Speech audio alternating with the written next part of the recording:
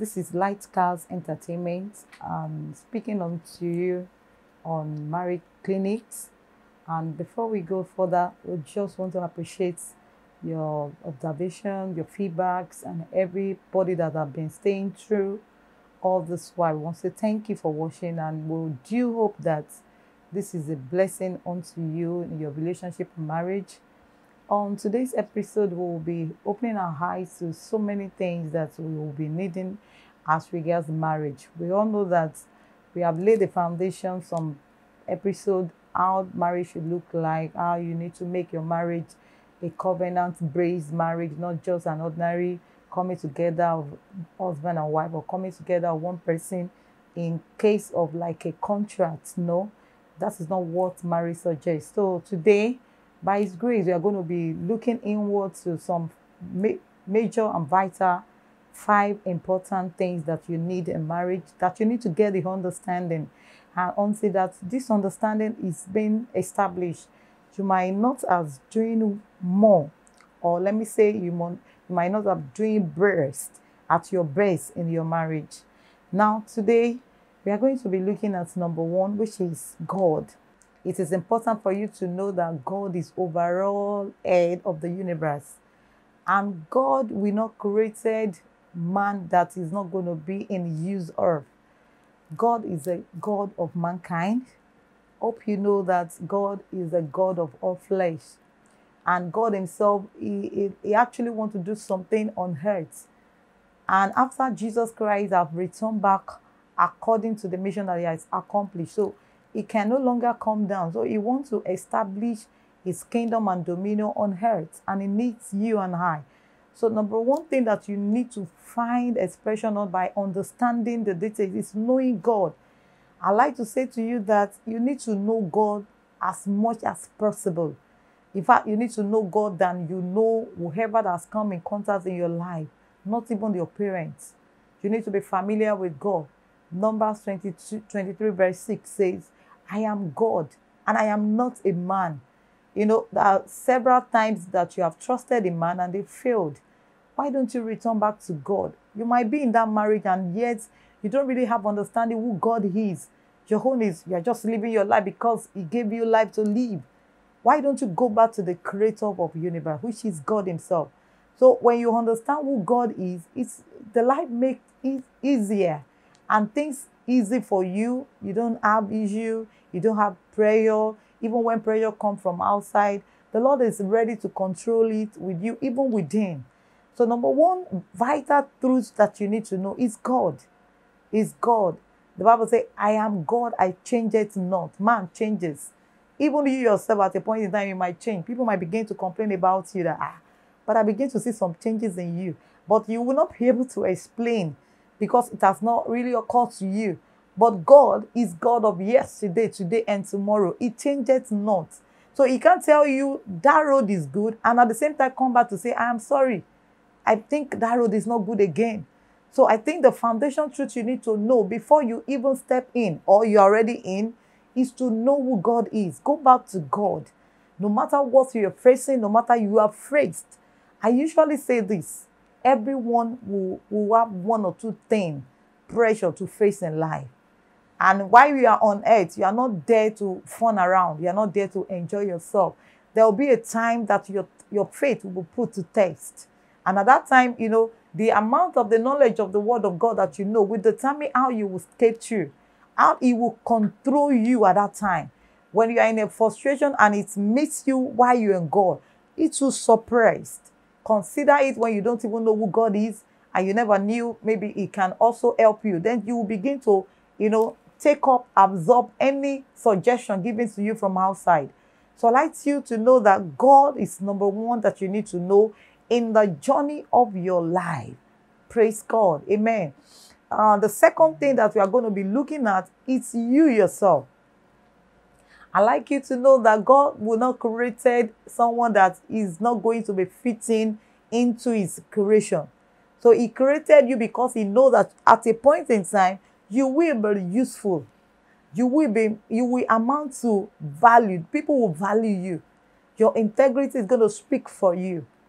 Say, you are the most important person in your life.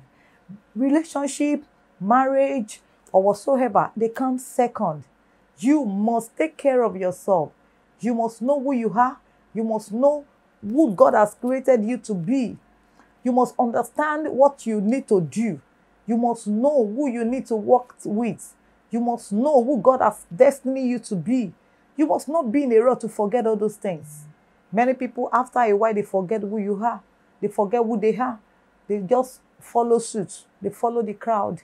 They forget what they are, the original plan of God for their lives.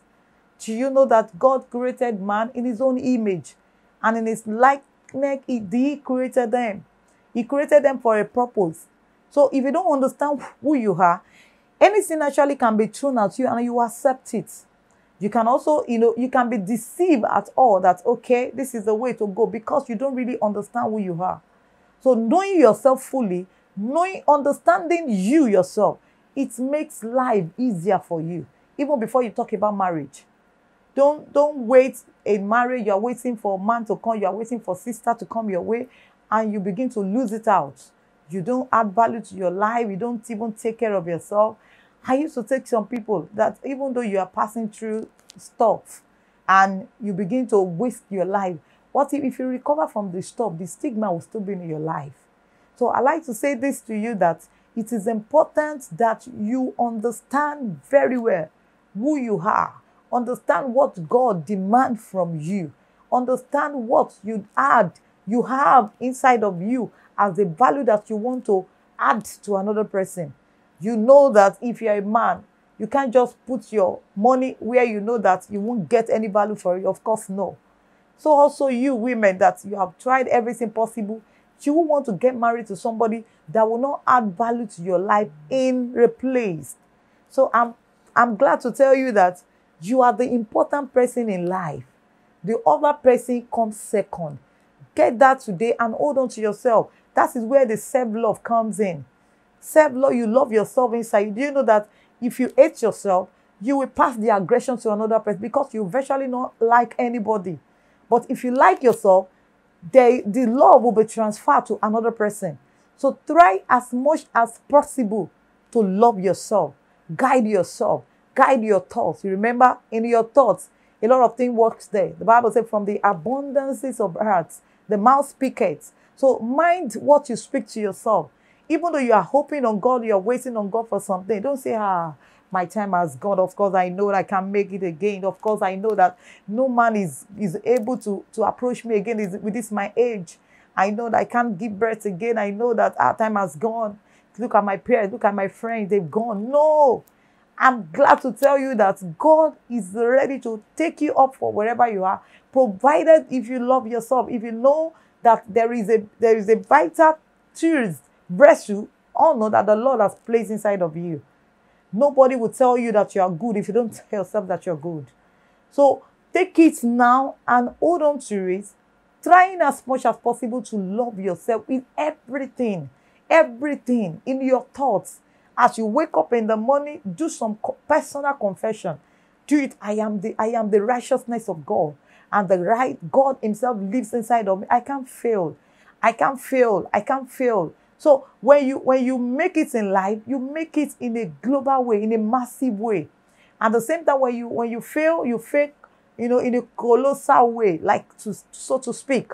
You fail woefully. And nobody wants to celebrate a failure. Now, the next thing that you need to put in mind, even before you think of anything, either you are in marriage or you're so seeking God for the hand of either man or woman in marriage, is that you must understand your family. See, after God, your family come first. Your family follow, because you know that it's your family that must add value to your destiny. You are not in a marriage to make life out of you or to make things the worst. It's either you are in that marriage and things get better and it gets better. It can't be otherwise. Otherwise, you are not really in where God has destined you to be. So a family is going to be basically what we are going to deal with before we close on this episode. But let me quickly chip in this, that a family is what God wanted. That is why he created Adam in the first place. He wanted a place where he can just come in the evening, be with them, talk with them, tell them some other instruction they needed to know as per lives, details that they needed to know that they must not fail in. And that's why he created family. Family, like you know, might not be what the way God wants it. Family is a one man, a one woman, and children that goes in line with the will of God.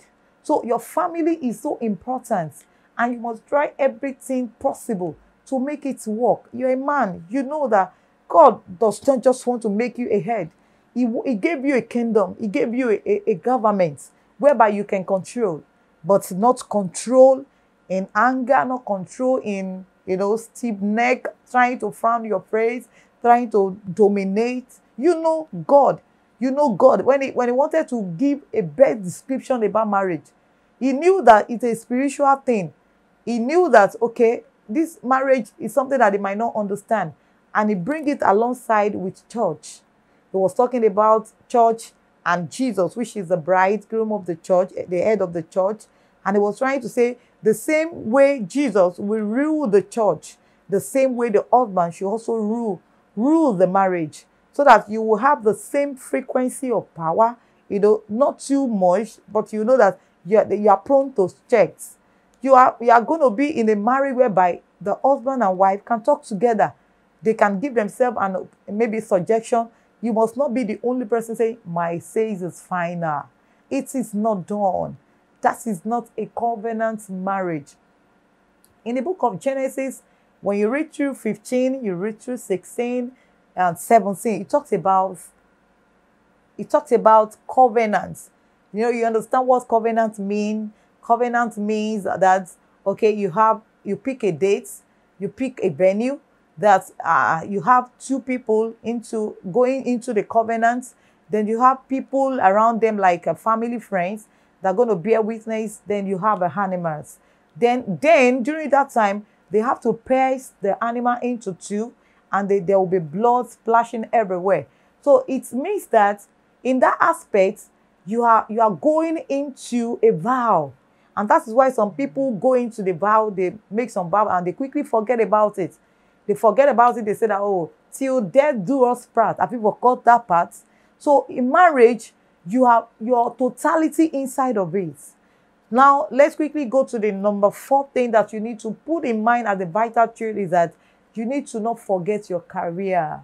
Many people get into the marriage or get into themselves and they quickly forget who they are.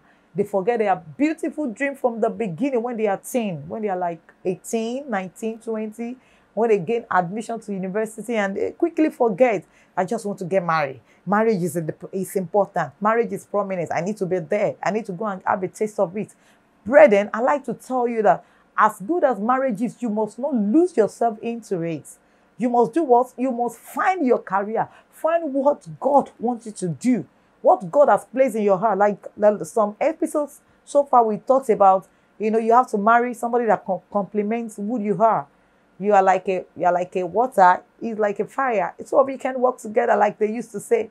Of course, you need someone that will help you bring who you are, that will bring woman inside of you, that will bring man inside of you. That thing that you feel one person can do, like, of course, the Bible says 2 people is better than 1, because they have a good reward for their labors. So I like to tell us that you must seek and find wherever your career are. Maybe you are a writer, you know how to write book, and suddenly because of prayer, you are giving birth to a child and marriage, pressure and all that, you forgot about it. You need to go back to the drawing board and get it done. Start your life afresh, because your children is going to ask you. Like I said, some days my children were just asking me that, Mommy, you everything is about church. I said, church is life, and that is how we continue doing our life like that. Though lastly, because of our time schedule for this slot, so the last thing that you need to put in your mind is relationship.